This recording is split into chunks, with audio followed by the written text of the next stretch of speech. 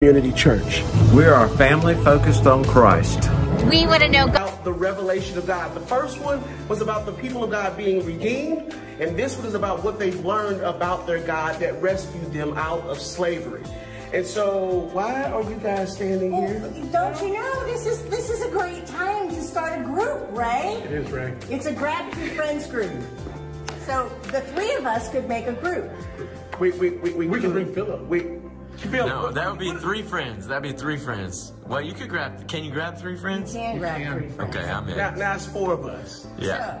So if you want to start a group, you just need to go online to the Grab Two Friends groups and sign up. We'll give you a coach and everything you need to start a group with your friends. We can't wait to start this new series with you guys. We're ready. Let's go. All right, what's up, y'all? This is your student pastor, Malcolm, here, saying that we have an amazing summer trip to the Twin Cities. It's our mission trip, and we're really excited because if you want to learn how to be a servant leader, if you want your kids to really grow closer to Christ and do it in a way that's practical and they really can just wake up their faith, all those good things, this is a time to do it. This is a trip to do it. We are so excited for it. So we're going to be going the 9th to the 19th of June, and I'm going to talk to you not as a pastor or the family pastor, but as the father of one of the students. This is a priority trip for us as a family because I know for a fact, having gone on 7 or 8 Lead 222 trips already with students, including my son once before, that this trip will be a pivot point in his life. We are making it the priority trip for the summer because he's going to learn how to be a leader, he's going to learn how to love Jesus, he's going to make some great friends, and to be honest with you, he's going to have a blast. So sign your kid up today. Sign it up. We want to see him. Let's go.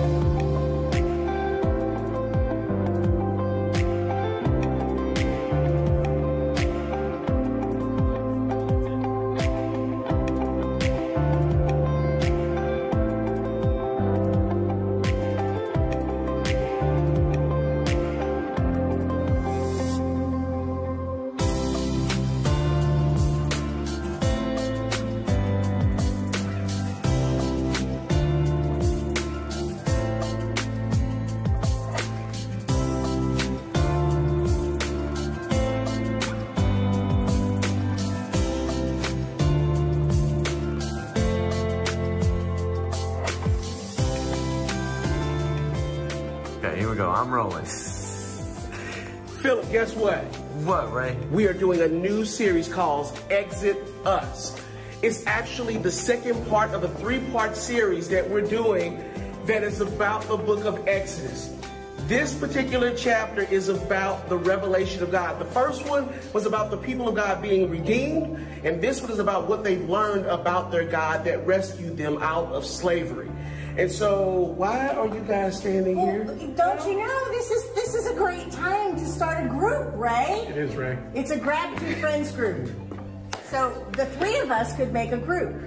We can bring Philip. No, that would be three friends. That'd be three friends. Well, you could grab. Can you grab three friends? You can grab three friends. Okay, I'm in. Now it's four of us. Yeah. So if you want to start a group, you just need to go online to the Grab Two Friends groups and sign up. We'll give you a coach and everything you need to start a group with your friends. We can't wait to start this new series with you guys. We're ready. Let's go.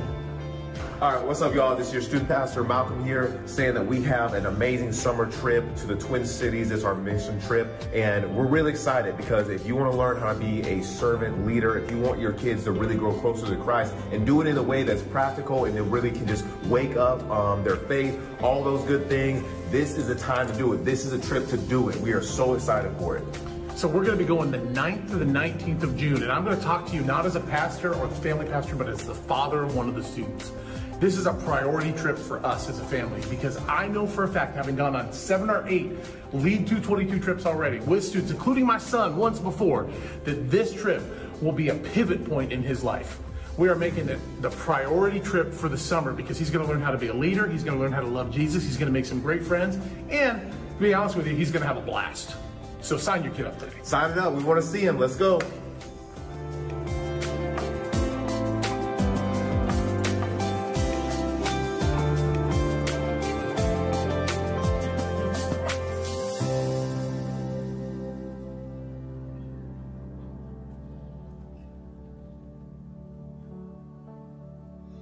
Hey, Eastlake, Pastor Ray here. Can you all with me inhale?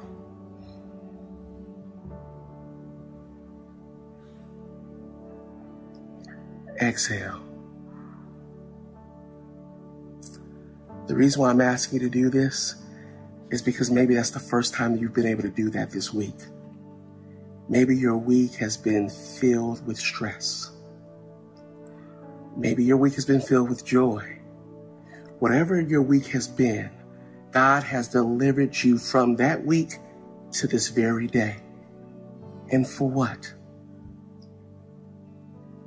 We're starting this new series called Exit Us, where we are talking about where God has delivered his people to and why did he do it. And now for you, he's delivered you here to worship him as a way of celebrating what he's delivered us from.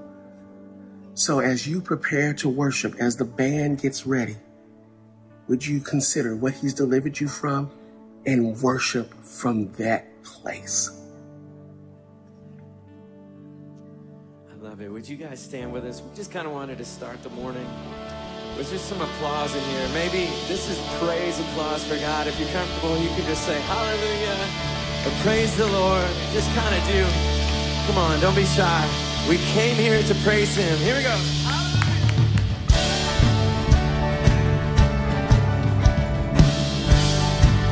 Come on, just put your hands together.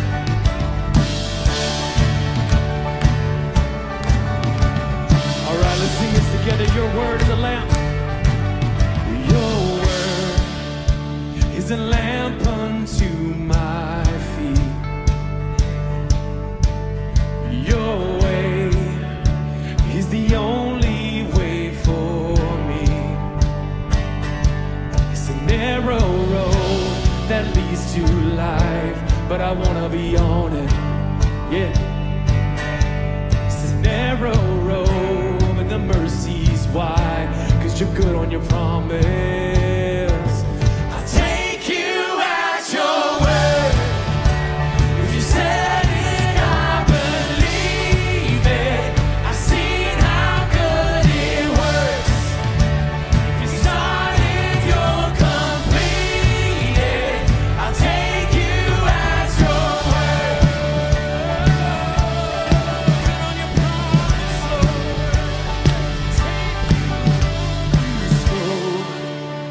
And the chaos fell in line. And I know, 'cause I've seen it in my life. It's a narrow road that leads to life, but I wanna be on it. I wanna be on it. It's a narrow road, but the tide is high, but you're part of the water. How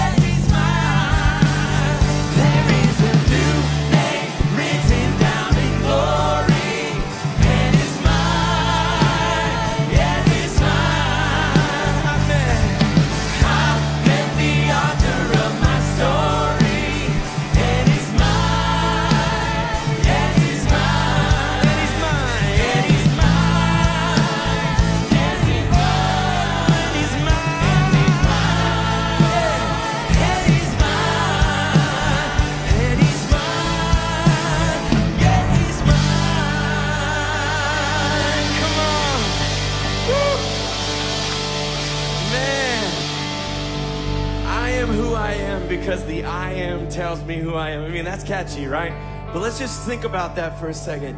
You are who you are because when God looks at you, he doesn't say, oh, that's my mistake over here. Oh, that's my sinner over here.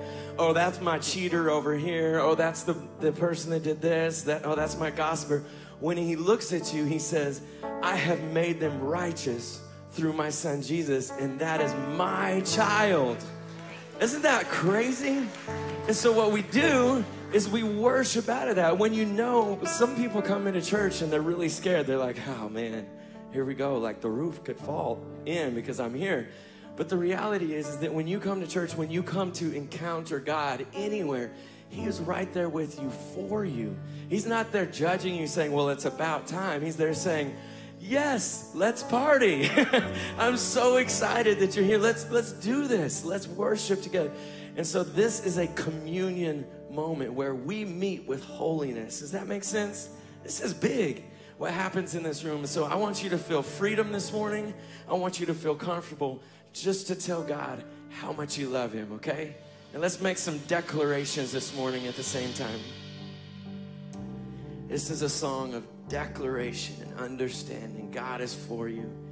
Everything in him is proud of you and ready to move you towards being like his son. Let him turn it in your favor. Watch him work it for your good. He's not done with what he started. That's you. He's not done until it's done. We just gotta say that again one more time. Let him turn it in your favor.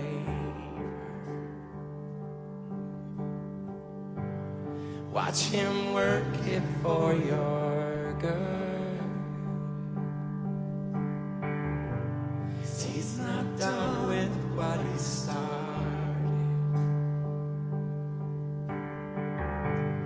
He's not done until it's good. Receive this. Hello, peace. Hello, joy. Hello, love. Hello, strength. Hello, hope. It's a new horizon. Hello, peace. Hello, joy. Hello, love. Hello, strength. Hello, hope. It's a new horizon. If you're ready for a breakthrough, just open up and just receive. 'Cause what he's pouring out is nothing You've ever seen. you've ever seen.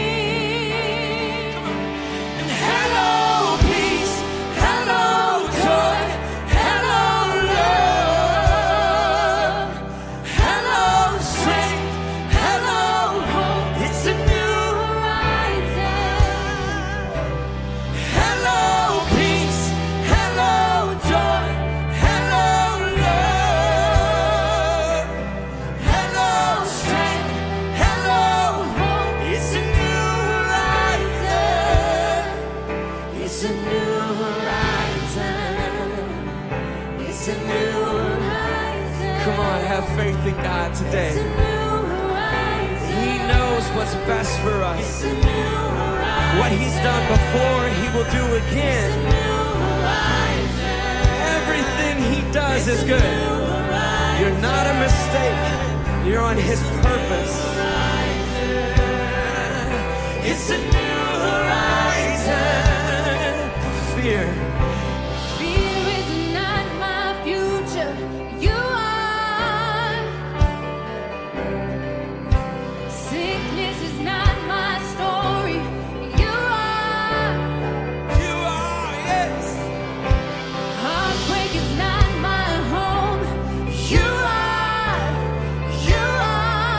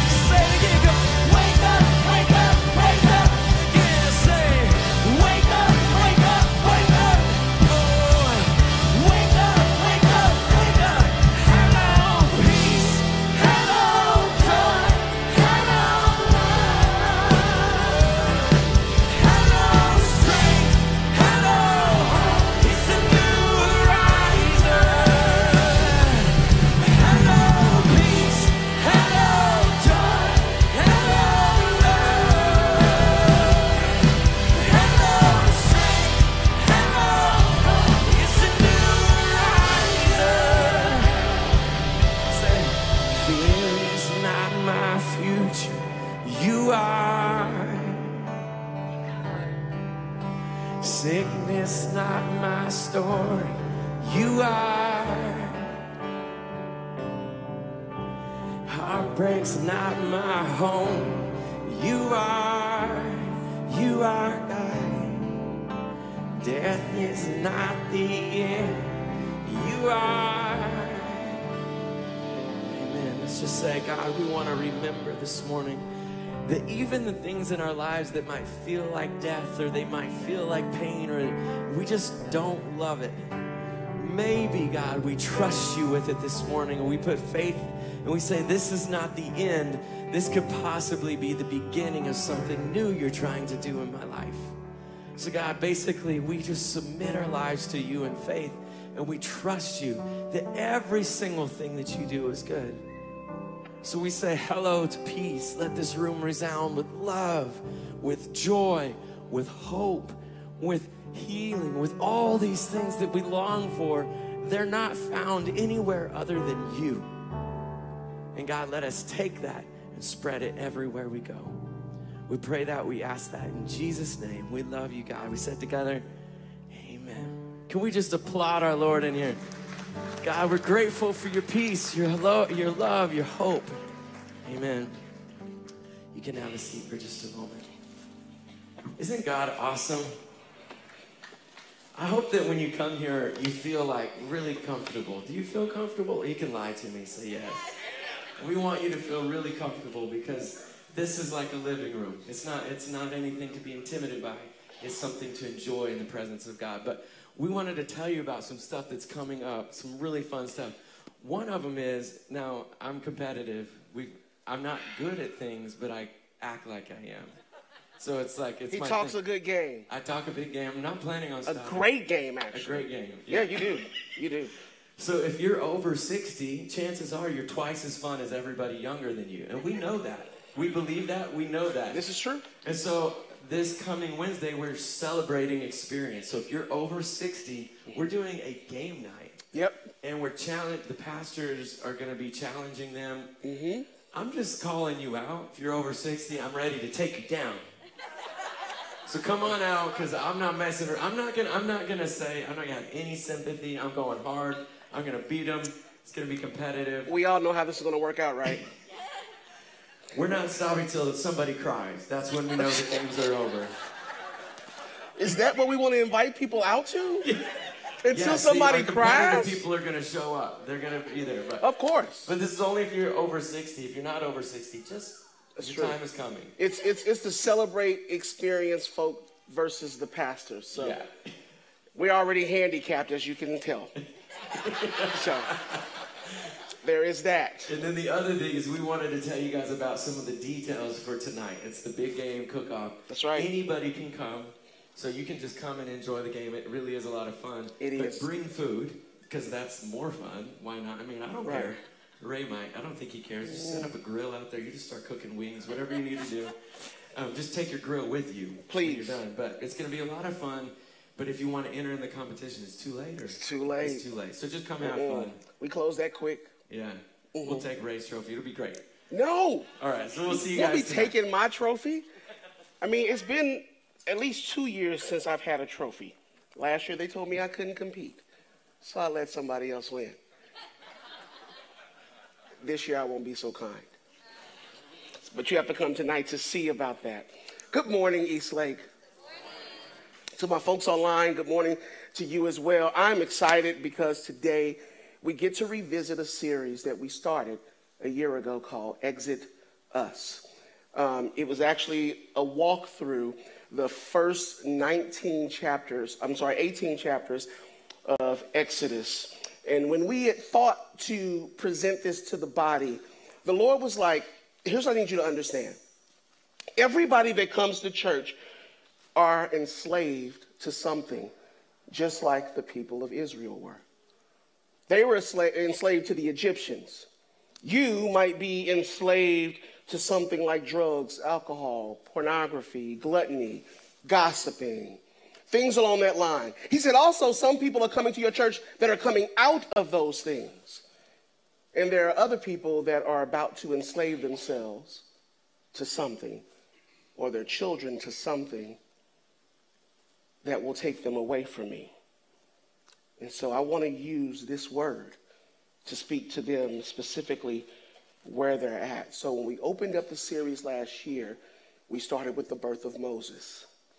We went from that amazing story of Moses being born, and then Pharaoh was going through killing the babies, but yet Moses' mom just had it in her heart to just put him in a basket and push him down the Nile, because he was safer in a crocodile-infested Nile than in her arms.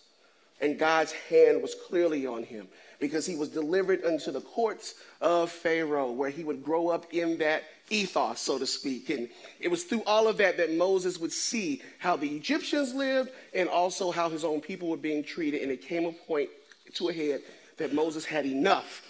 Moses ended up getting away to the backside of the desert after killing some Egyptian soldiers to hide. And he met God out there in that wilderness.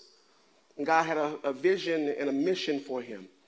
And it was not soon after that that we find Moses obediently following God to go back and talk to Pharaoh to convince him to let God's people go. We see all the miracles that God worked. We saw the 10 plagues that God had put out on the people of Egypt. But he saved his own people. And then when we brought the series to the close, we saw Moses leading God's people across the Red Sea.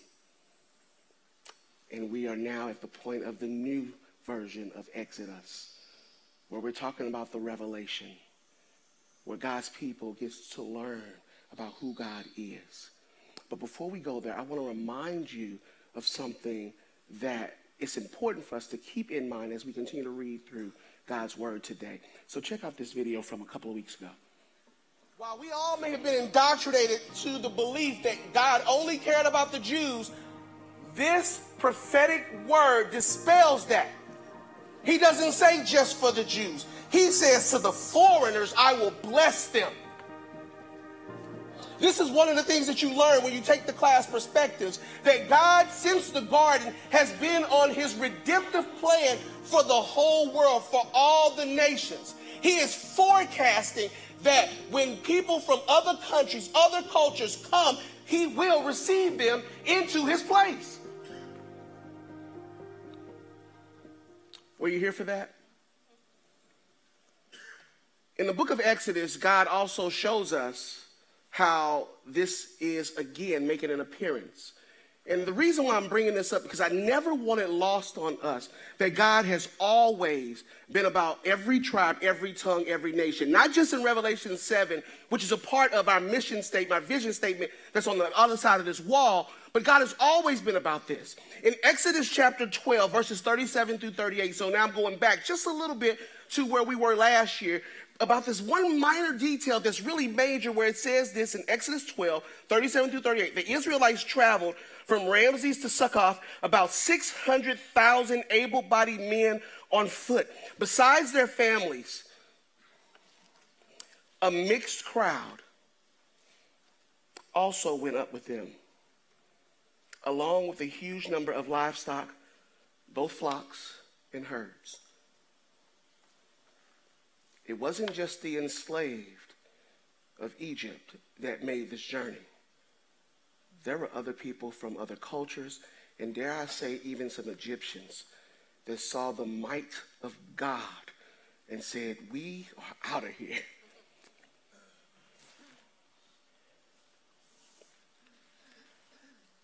If you desire to follow along today, you have YouVersion.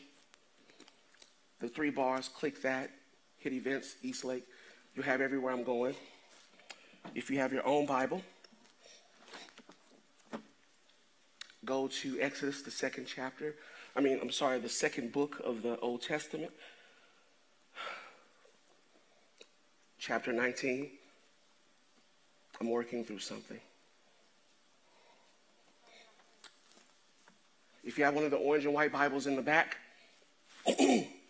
that's page 61 and 62. What I hold in my hands is something that many of you have never seen. It's a Bible, but not the one that you grew up with. It is the Slave Bible. Select parts of the Holy Bible for the use of the African slaves. Why do I bring this up? If this was the Bible that I wanted to use to preach from today, I'd be okay.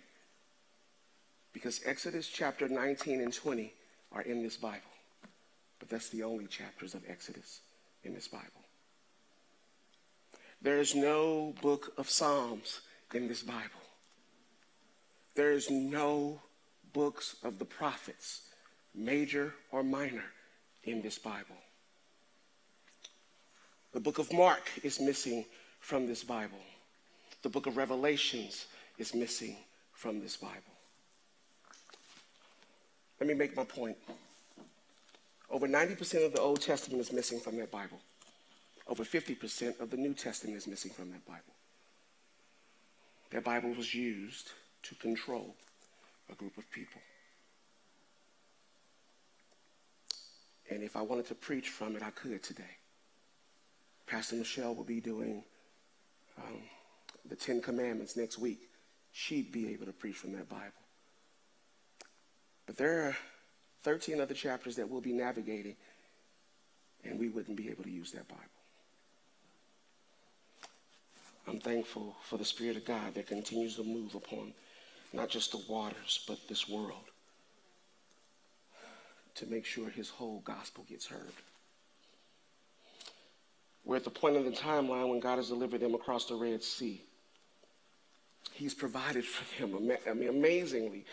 And this is really a wink towards what Jesus would say later when he would tell his disciples not to worry about certain things. Like he said, don't worry about what you will eat or drink. Because in Exodus 16, God gave them manna and expensive chicken called quail. He made sure his people had food. In Exodus 15 and 17, his people were, they would say, dying of thirst. They really weren't, but they wanted something to drink. And God made sure that the bitter waters would turn sweet for them in Exodus 15 and 17. And then also when he talks to them about don't worry about what you will wear, you would find out through the entire book of Exodus that the Lord had preserved even their sandals. They didn't have Birkenstocks or Clark shoes or Toms. They had handmade sandals that lasted them the entire time they were in the wilderness. And so they continued to see how good God really was. And I want you to think about that. How good has God been to you? How has he provided for you this week? What is it that he's delivered you from?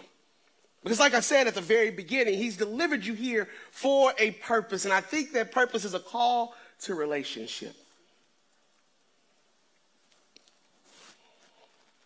In Exodus chapter 19, starting at verse 1, it says, in the 3rd month, from the very day the Israelites had left the land of Egypt, they came to the Sinai wilderness. They traveled from Rephidim and came to the Sinai wilderness and camped in the wilderness. Israel camped there in front of the mountain. They're still traveling through the wilderness with Moses as their leader, and he literally brings them to the place that he met God. When Moses was out there tending his father-in-law's sheep, remember the burning bush, and then God told him to take off his sandals and got him to this base of this mountain, and this is where God would meet him, and God would promise him that he would come back to this place, and now he's back with these people. Why? Is it possible for someone to do good towards you and you not have a relationship with them? That's not a rhetorical question. I mean, is it possible for you to do good things for people and them have zero relationship with you? Absolutely. Sometimes when you're in Starbucks and somebody pays it forward for you, you don't get to meet them.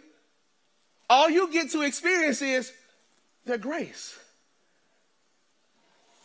God has done the same thing for us. He has lavished us with love, with mercy, with grace, with forgiveness. And dare I say, some of us still don't have a relationship with him. That is a completely transactional relationship. You pray, you want him to give you what it is that you want. When he does, you're happy. But outside of that, you're not spending much time with him. You're not really living for him. You're just experiencing the benefits of him. And he is not okay with that, really. No more than you would be okay with your kids not having a relationship with you, but yet rather just taking from you. He wants more than that. Moses had developed an intimate relationship with the Lord all those years in the desert. And God desired that he would bring his people to him so that they too might develop a relationship with him. So it's at this base that they begin to get a revelation of who God is. So Exodus chapter 19, verse 3, Moses went up to the mountain of God, and the Lord called to him from the mountain, "This is what you must say to the house of Jacob and explain to the Israelites. You have seen what I did to the Egyptians and how I carried you on eagle's wings and brought you to myself. Now, if you would carefully listen to me and keep my covenant, you will be my own possession out of all the peoples. Although the whole earth is mine, and you will be my kingdom of priests, my holy nation and my holy nation. These are the words that you are to say to the Israelites." So this is Moses' message coming from God that he's to deliver. So Moses, that has been refined in obedience to God, to Yahweh, is given instructions regarding what to say to his people. And Moses, he says it just like God says it. Moses has learned obedience is better than sacrifice. He reminds them of God's resume, what God did for them.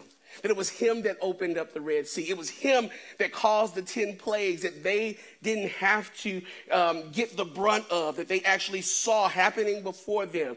It was God that had been kind to them. And he says, if you would keep my covenant, that's what Pastor Michelle will be talking about next week in the 10 Commandments. He said, if you can do this, if you can keep this, then you'll be my treasured people. You be a kingdom of priests that we would worship, and you would minister one to another, and you would minister to the world. You would show the rest of the world what it is like to be in a relationship with the creator of the universe. That's why I saved you. That's why you're still here. Each of you. He wants your relationship with him to beam so brightly that everybody you encounter would be infected and affected by your relationship with him.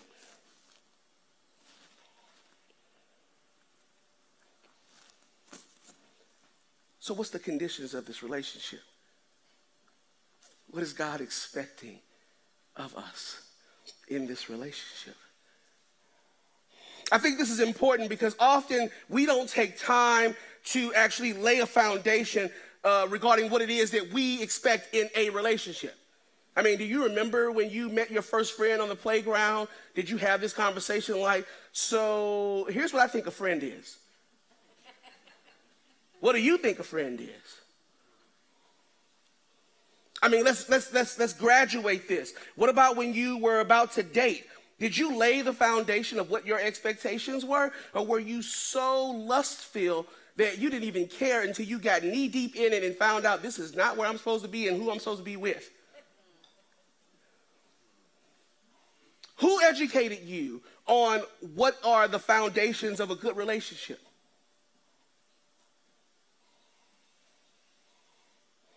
When I went to my great cloud of witnesses on Facebook, and I asked them, what did you require of people to be in relationship with you? This is what some of you said. The fifth one that was the most highest ranked was honesty. So you don't want anybody lying to you. I get it. Ain't nobody got time for that. The fourth one was loyalty. Yeah, you want people that you know are your ride or die. That's what I call them. You know, they're going to be with you. Thick and thin, thick as thieves, whatever you want to call it. I don't know what Southern colloquialisms you guys use I'm just using what we got in the Midwest. Kindness. Kindness. What's the third one? You want somebody to literally just think well enough of you to say and do things that are considerate of you. It's great. Kindness. Thinking more of you than they are themselves. The second one was understanding. That was kind of coded. Understanding meaning compassion, really. To understand that, hey, we're going to make mistakes in this relationship. And so let's give each other grace. So I need you to understand when I cuss you out, why I cuss you out. You know, hopefully that's not the people of God cussing people out, but I know the people of God do cuss people out from time to time. I know a few. But you want understanding. You want somebody to be gracious and kind towards you as well. Anybody want to know what the number one was? Anybody? Anybody? Say what? Authenticity. You're the winner. You want somebody that's real.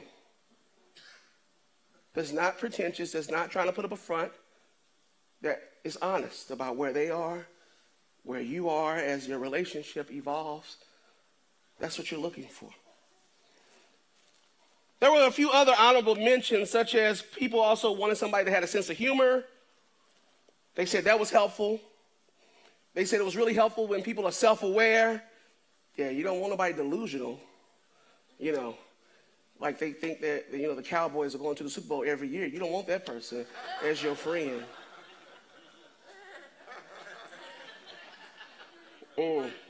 Yeah, I hope so. You ain't praying hard enough because they ain't in the Super Bowl. Somebody else said that they would have humility and have a teachable spirit. Yes, this is what you want. Because nobody wants the friend that knows it all. I can't teach you nothing. You can't even learn nothing. Because you know everything. Some of y'all have those friends. That's why you're laughing. And some of you are those friends. That's why you're not laughing. Somebody else said they should be lovers of Jesus because they're going to talk about him all the time. Please don't be that weird Christian that spiritualizes everything. I mean, Jesus didn't even do that. So, I mean, what are you doing? And the last one, and I say the best for last. Somebody said, you know, they need to be Steelers fans. And somebody just said, absolutely. Let us all pray.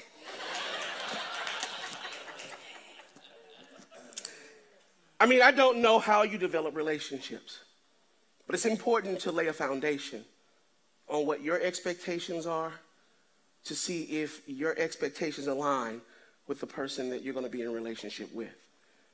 I'm not saying that they need to be of the same mind as you. There just should be some key foundational things that you can agree upon. And here's what God has to say to his people. The revelation of what he wants. Verse 7, after Moses came back, he summoned the elders of the people and set before them all these words that the Lord had commanded him. Then all the people responded together, we will do all that the Lord has spoken. So Moses brought the people's words back to the Lord. Then the Lord said to Moses, I'm going to come to you in a dense cloud so that the people will hear when I speak with you. There's that transparency. They're not getting it secondhand anymore. They're going to hear it. When I speak with you and will always believe you. Moses reported the people's words to the Lord, and the Lord told Moses, go to the people and consecrate them today and tomorrow. They must wash their clothes and be prepared by the third day. For on the third day, the Lord will come down on Mount Sinai in the sight of all the people. Put boundaries for the people all around the mountain and say, be careful that you don't go up to the mountain or touch the base. Anyone who touches the mountain must be put to death. No hand may touch him. Instead, he will be stoned or shot with arrows and not live, whether animal or human. And when the ram horn sounds a long blast, they may go up the mountain. Then Moses came down from the mountain to the people and consecrated them and washed their clothes. And he said to the people, be prepared by the third day, and do not have sexual relations with women. Why did God remind them of all that he had done? To simply remind them of his character and who he is, who he had already proven to them who he was, so that they could actually see he was worthy of putting their faith, their trust, their hope in, because of all that he had done for them. Which is why they gave the response, we will do all that the Lord has spoken. We're going to later find out they didn't. But they tried. The Lord would continue to set up conditions for this date with Dad. He would say they need to wash their clothes and then talk to them about not having sex with women. And you're like, wait, what? Not do, huh? So what was this about? God was not only concerned about the outer appearance. He wanted them to wash their clothes as an act of obedience. But he also wanted them to purify their inner man through not having relations so that they would be wholly devoted to him. That's what this was about. Right.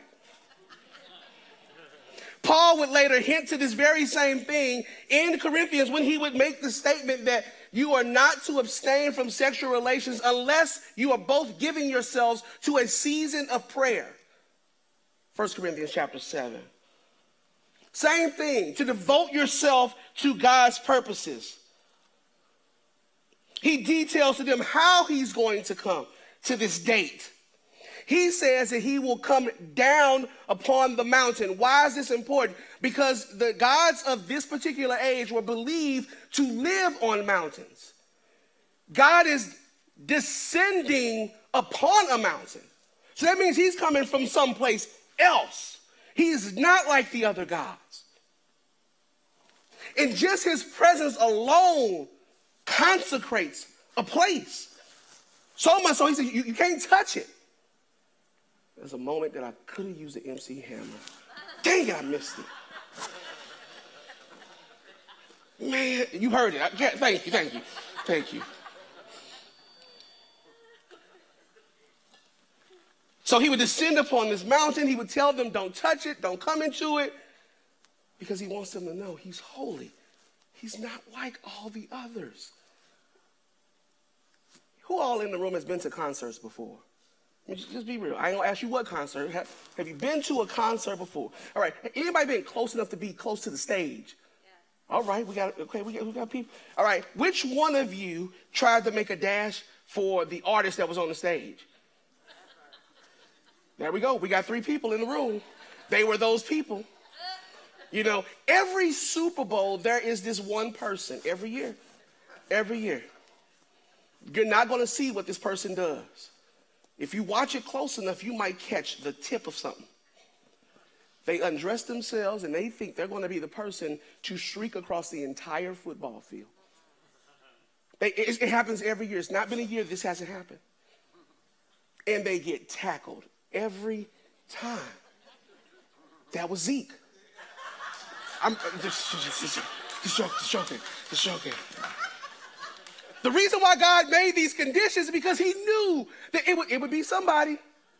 It would be somebody. When we were praying, because one of the things that we do every week in the prayer station is that we pray over the text that's going to be used that Sunday. And so as we were back in that corner praying this past Tuesday about this text, somebody on staff, they said it. There was no way that I would have been able to keep myself from running into that cloud. And I was like, you be dead. I mean, God said it. And check this out. God cared a lot about not just the people in general, but even the person that was running, that would be the fool. Because he said, you will be shot with arrows or stoned. Why? Because I don't want to be anywhere near you when this go down. So they can throw, they can shoot. The person that's throwing and shooting, they're going to be fine. It's the idiot running into the cloud that's going to meet him that day in an unfortunate way. So after all this is done, after he's laid this foundation, they know who he is, well, what he's done actually, how he wants them to come to the meeting. Now they have a choice to make. They have a choice regarding this relationship. Are they going to come? Or are they going to stay home? Let's find out. On the 16th, verse 16, on the third day, when the morning came, there was thunder and lightning and a thick cloud on the mountain and a very loud blast from a ram's horn, just like God said it would be, so that all the people in the camp shuddered. Then Moses brought the people out of the camp to meet God, and they stood at the foot of the mountain. Mount Sinai was completely enveloped in smoke because the Lord came down on it in fire. Its smoke went up like the smoke of a furnace, and the whole mountain shook violently. As the sound of the ram's horn grew louder and louder, Moses spoke, and God answered in the thunder. The Lord came down on Mount Sinai at the top of the mountain. Then the Lord summoned Moses to the top of the mountain, and he went up, and the Lord directed Moses, go down and warn the people not to break through to see the Lord. I'm telling you one more time, don't do it. Warn the people not to break through to see the Lord. Otherwise, many of them will die. Even the priests who come near the mountain, come near the Lord, must consecrate themselves, or the Lord will break out in anger against them. You're the priest. You are to model the behavior that I want. Because if you remember, I am making you into a kingdom of priests, is what he said. These are just the first. You're just the example. In our context, it would be like the elders. The elders are supposed to model the behavior to the people. Because ultimately, I want you doing the same thing in your own spaces. Moses responded to the Lord, the people cannot come up Mount Sinai since you warned us. Put a boundary around the mountain and consecrate it. And the Lord replied to him, go down and come back with Aaron. But the priests and the people must not break through to come up to the Lord, or he will break out in anger against them. So Moses went down to the people and he told them, the Lord has laid the foundation. He has a barrier. So now for you crazy folks that want to come up to the stage and hug the performer, I've consecrated that too. And I got people there. You can't get past them. So here's this divine day with Dad, and cue the thunder and the lightning. Just show that this God even controls nature. Remember, he was with them in a pillar by day, fire by night, so that he would light the way for them. It said that they shuddered, and you would too, if the voice of God produced an earthquake. It is a sight and sound spectacular. And God calls Moses. The people can hear God and hear Moses' responses. And God gives instructions. He gives them back to the people. He says, hey, next time bring Aaron up, because Aaron will be the first priest of the nation. This too was a sign of things to come. If you remember, Moses and Aaron are types and shadows of Christ. Christ would be the real Redeemer of man. And Christ would be the priest of priests to mankind. In Hebrews 4, verses 14 through 16, I'll just read to you this little part out of 16.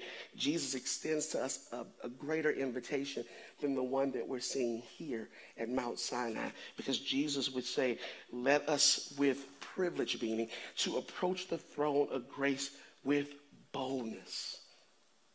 You don't have to be afraid anymore. You don't have to go see a priest to talk to God for you. Because of Christ, you can talk to God yourself. It says, approach it with boldness and confidence, without fear, so that we may receive mercy and find his amazing grace to help in the time of need.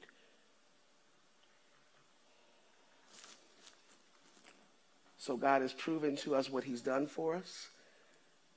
You realize now that he has brought you thus far because he really does desire a relationship with you.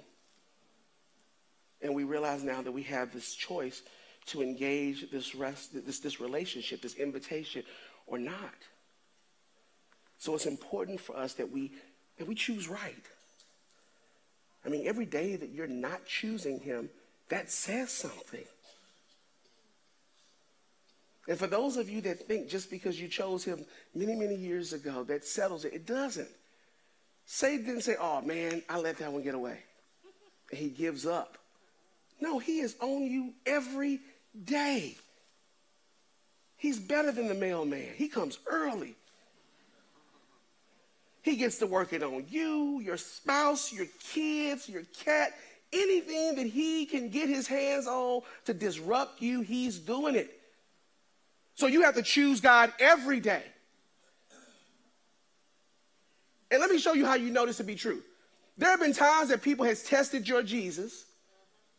And what you said, you know what, I'm going to lose my religion. Don't do that. Always choose him.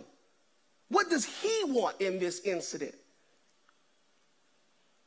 When Peter would write about this many, many years later, in his second chapter of his first letter, he talks about how we are living stones and how we are being built up into a holy temple for God, and Jesus is the cornerstone. Can you have that picture? Now, back in first century, when they would build structures, whether it was a building or a wall, they would take rocks from rock quarries and they would have to cut them down to fit into the structure that they're wanting to use. I want you to pay close attention to this picture, because on your right-hand side, you see this wall with some bricks that almost look like they're all identical. And that's great. But if you look closer, there are some other ones that are smaller and oblong. On the other side, you have some mixed size bricks. And here's the thing that Peter will be intimating to us in just one moment, that all these things are being used to build a structure. And when he says that we are being built up to be a temple for God, is that when all of these rocks were assembled, every last one of them had to have some cutting on it. Every last one of them. The old bricks were used to be talking about those that were Jewish. They represent those that have always been God's people. Those are those rocks. The new ones, the smaller ones, are the ones that are different shapes and sizes and colors, were supposed to be the new people, the Gentiles, those that were coming to the faith. And as you can see in this structure, every last one of them are built upon each other. No rock that was used could not be cut. They needed to be cut to fit into what God was doing. This again is talking about how God is taking and using all people. 1 Peter chapter 2, verse 7 says, so honor will come to you who believe. But for the unbelieving, the stone that the builders rejected, this one has become the cornerstone, a stone to stumble over and a rock to trip over. They stumble because they disobey the word. They were destined for this, is what it says. So like Moses did for the people of Israel, he reminded them of God's resume. Then God displayed his power and his might and his holiness before them. And here's Peter now telling his audience, for those who believe, you'll be a part of this structure that he's building. But for those of you that don't believe, those of you that know what is right to do and don't do it, listen, is this who Christ is to you? That he's the cornerstone? He's the one that you have to build your life upon. Any other cornerstone doesn't work. Are you experiencing a life where you are constantly stumbling over his word, his will, and his way?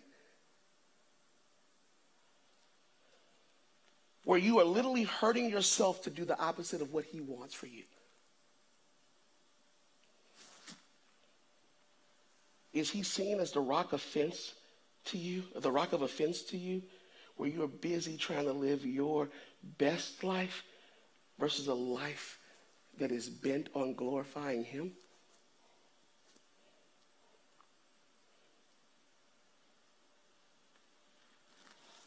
Peter continues, and I want to bring this to a close. But you who are a chosen race, those that believe, your belief is followed by actions.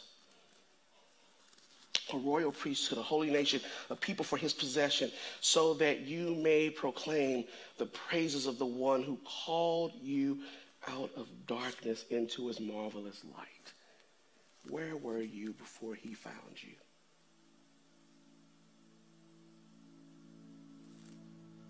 Called you out of darkness into his marvelous light. Once you were not a people, but now you are God's people. You had not received mercy, meaning you were completely ignorant of it. You were so busy living in stupidity that you were unaware that it was his mercy that even allowed you to live while you were in your stupidity. But now you have received mercy.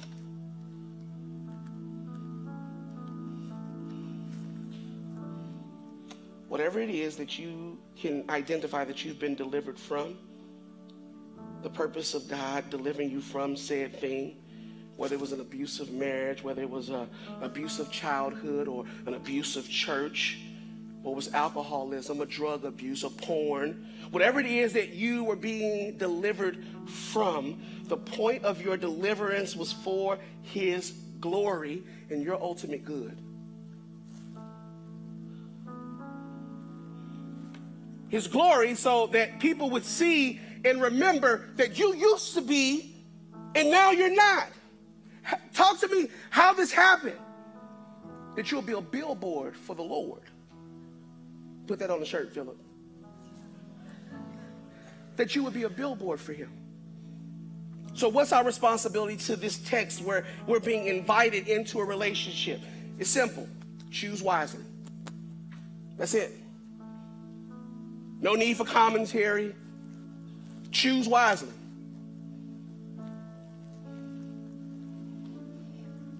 Because the word of God is true. You choose the opposite of him, life will continue to be a struggle for you. I don't understand why my business can't grow, because it's not built on Jesus. I don't understand how my marriage isn't, because it's not about Jesus. You invited him to the ceremony and did not invite him into the marriage. You even came to his house to have the ceremony and then didn't invite him to your house. Now I could go back to Rob Bass, because it takes two in a marriage to bring him into the house. Because a house divided will surely fall. Let's pray. Father God, you invite us to the relationships of relationships. The one who created the heavens and the earth wants to know you and wants you to know him better.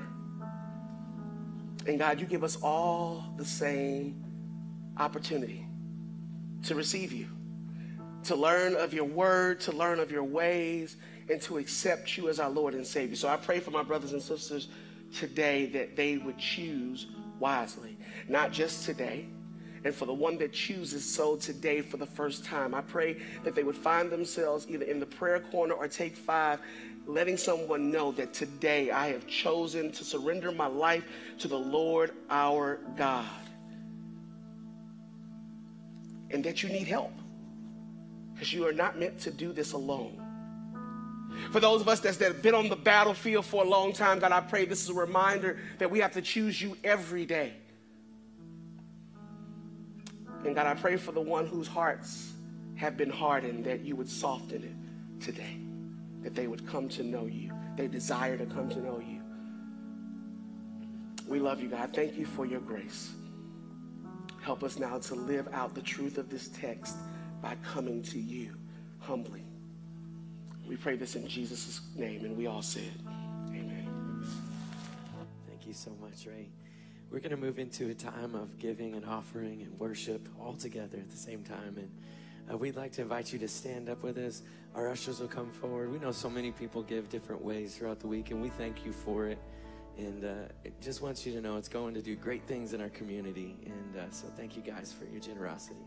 Let's pray for it. God, we lift up the gifts that you provide, and we give back to you. And God, we pray that you would allow us to maximize everything, every gift for your purpose, for your will in this community, across the world, everywhere, God. We give it to you. In Jesus' name, amen. All right, let's worship together. Here we go. 1, 2, 3, 4.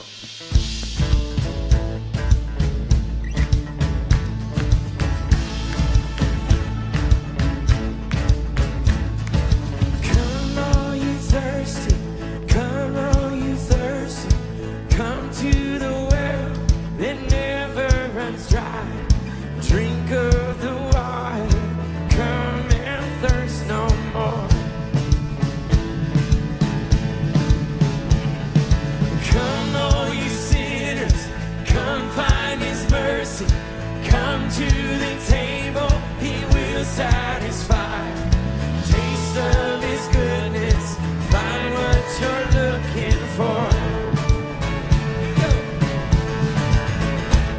For God so loved the world that he gave us his one and only Son to save. Whoever believes in him will live forever.